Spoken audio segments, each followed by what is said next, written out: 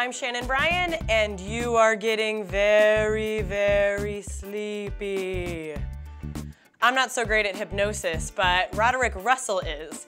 The guy is performing a family hypnosis show this weekend at Freeport's Theater of Awesome.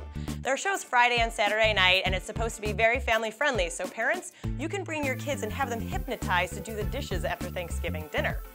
Now, before you can have Thanksgiving dinner, it would help to have a turkey, maybe a free one, right? Well, up at Coastal Maine Botanical Gardens, this weekend they're doing their frozen turkey hunt. Now, unfortunately, they're not actually going to hide frozen turkeys around the grounds. They're going to hide apples instead. But you find an apple and it'll correspond to a prize, including frozen turkeys, some gift cards, and a cord of wood, which will help you keep you warm all winter. Maybe you can light a fire and cook your turkey over it.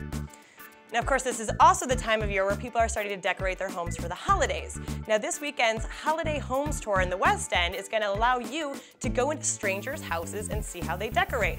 It also helps to have strangers' permission before you go into their homes. Just a word to the wise, something I learned myself. But this will be a self-guided tour. It's happening Friday and Saturday night, and inside each home there's going to be chefs cooking up some food as well. So you get to browse the decorations and eat some grub.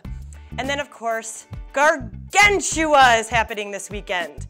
I say it like this because it's written in all caps in all the press releases. It's a play within a play, and it's happening at a seemingly strange venue. It's happening at Urban Farm Fermentory's warehouse. They're calling it a play within a play and an epic adventure.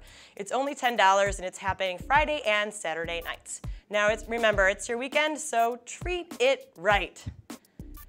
And sign over your bank accounts to me.